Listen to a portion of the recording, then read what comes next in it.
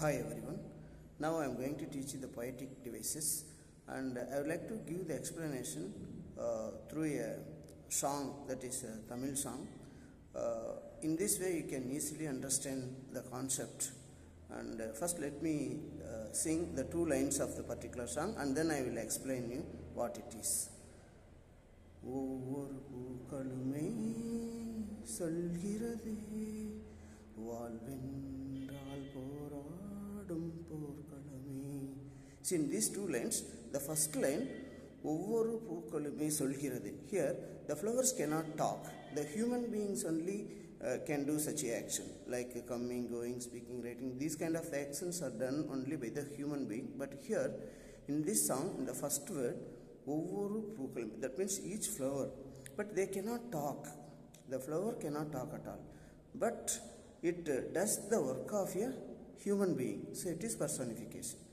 Instead of person, that inanimate object are doing a kind of action, whatever the human being is doing, and it is done by the inanimate object, neuter gender, like a stone, a chair, table, tree, moon, star, something like this.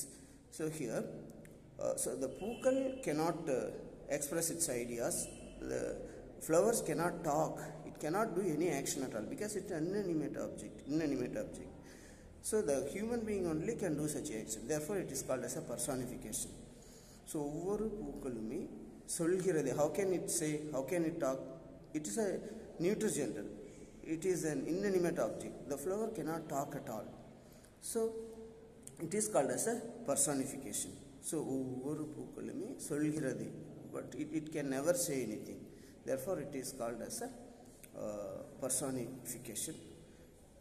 In the next line, so வாழ்வென்றால் போராடும் போர்க்களமே. Here there is a comparison between the life and the battlefield without as or like. So this line refers to a metaphor, so indirect comparison is there. So life is compared with the battlefield, but without using that word as or like.